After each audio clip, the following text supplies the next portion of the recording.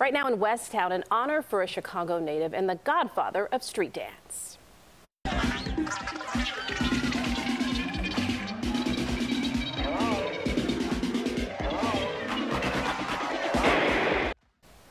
You may remember Adolfo "Shabba Doo" Quiñones from the movies Breakin' and Breakin' 2, Electric Boogaloo. Classic. The Chicago native now has the corner of Ohio and Wolcott named after him. Alderman Daniel Espada was there to help with this unveiling. You see it there.